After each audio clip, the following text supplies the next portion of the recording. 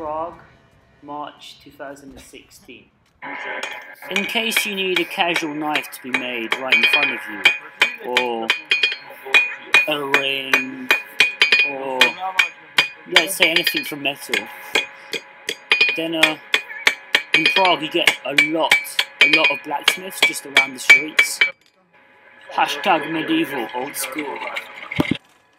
I'm going. Only in Prague. This is an inflatable phallus. But basically there was a pump which blew air into it, but it literally stopped as I took this little clip. But it was just hilarious. Needless to say, a lot of people come here for a good night out. And what I also just really love about Prague, it's got a really unique feel, architecture, whatever you want to call it. But basically it's just kind of medieval in feel and spirit, which I love. Alright, ready? 1, 2, 3. So he's taking a running head start into the wall. Yeah. This is so exhilarating, this is so weird. Oh, you lost some money there. Don't move. How do I get down? I said don't move. Traditional trening. You find this dough kind of toasty, charred and charcoal everywhere in Prague, and it was really delicious, especially like cinnamon, a bit of sugar. And I had some with some apple sauce, and it was really worth it. This is Queen. I'm really bad, trust me. Music, Man, you're English, you should know this. Well, I might use that song then. This is Free. I want to English sunset, man. That's beautiful. It's quite nice, isn't it?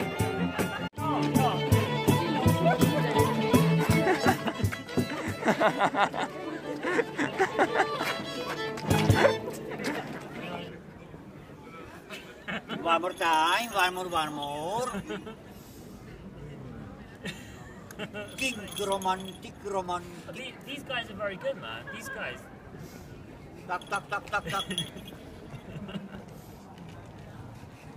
Mr. Stand up. Friendly, photo friendly. You want one? What? Yes, sir. At your service, sir. At once. Sir. Thank you. Sir. He doesn't flinch, look at him. But he did look. I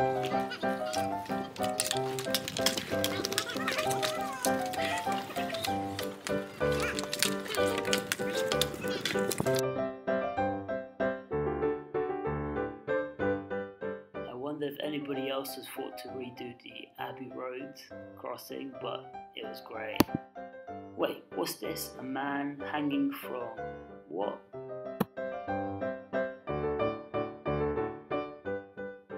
Czech Republic have a really great national and like domestic football kind of rep. So it was a shame I couldn't get a ticket when I went there, because there was actually a Champions League game, to be fair.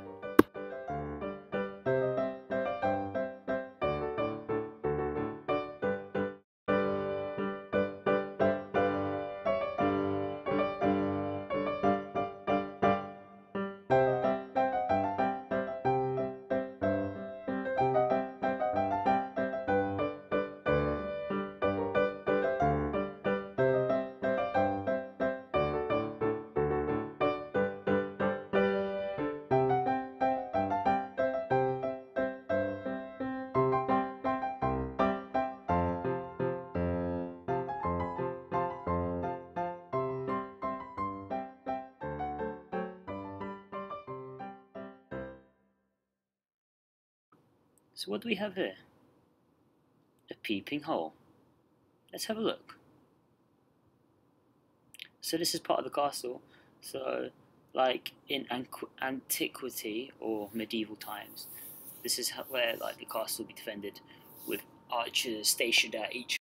So this is like mid-March, which is meant to be off-season, approaching high season. Which I just wanted to make like a point, like, if this is not high season and it's so packed getting into the cathedral here in the castle, then I don't know what it is. So I suppose if you're coming in the summer when it's busier, then just come in the morning, because this was like well into the afternoon, like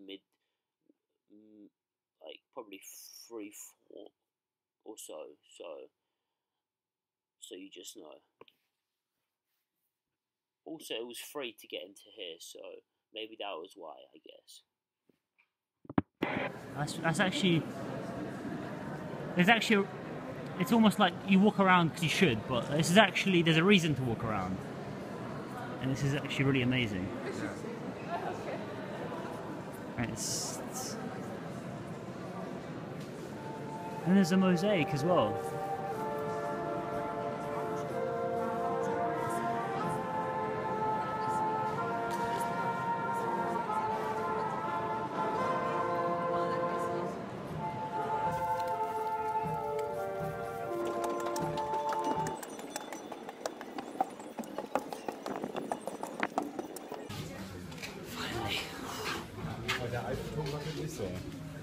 Warst du da auch schon mal drauf?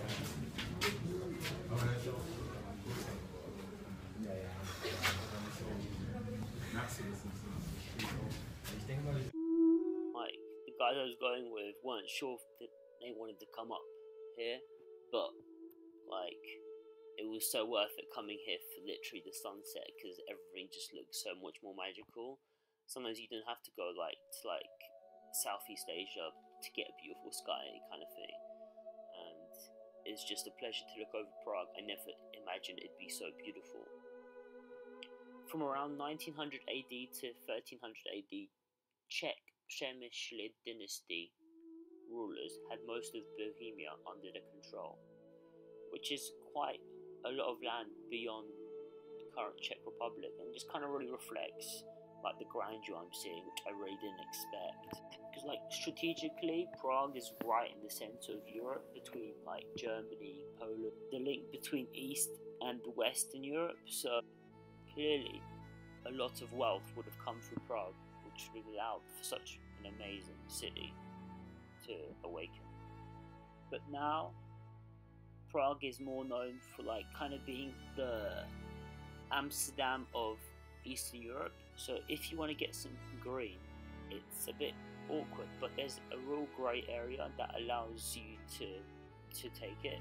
I met some great guys from California which were really stressing about getting during the week, which I had to admit during the week was quite tough because bars and clubs are quite quiet. But at the weekend I went to Cross Club, which is a bar/club, and locals actually came up to us in the bar area where we were sitting down by tables and offered to smoke with us, which was really cool. So if you'd want to get anything during the week, you'd have to go to like a special like pub and just chill, get some drinks, and then like try to get some on the side as part of the drinks, but not solely, as you'll get kicked out. What's that? Upside down? That's so crazy. People love their beers here. If you love beer, then Prague is the one. Like, the price of beer to water is almost the same. Let's have a look at that. It's so funny.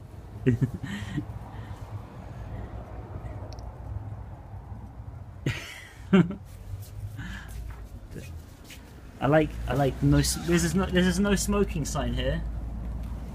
And this Czech smoking team, the best team of the world, Prague. Deep stuff, like deep, but it's really good. So welcome to the pub. This is like the only place where you can have beer on tap, self-service, and it's really cool because inside, like every table competes against each other to drink the most, which is really awesome and something that doesn't exist anywhere else. I'm gonna look at that years from now. So. No, I didn't bring this one. Hey, what up? Hey, all of you. Hey, Prague 2016.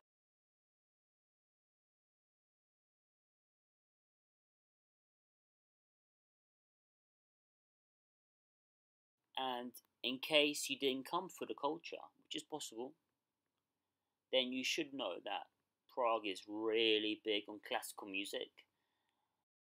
Prague, for instance, is home to like 3 major opera houses, as well as 2 small auditoriums for opera and dance, as well as like 20 other different sized venues.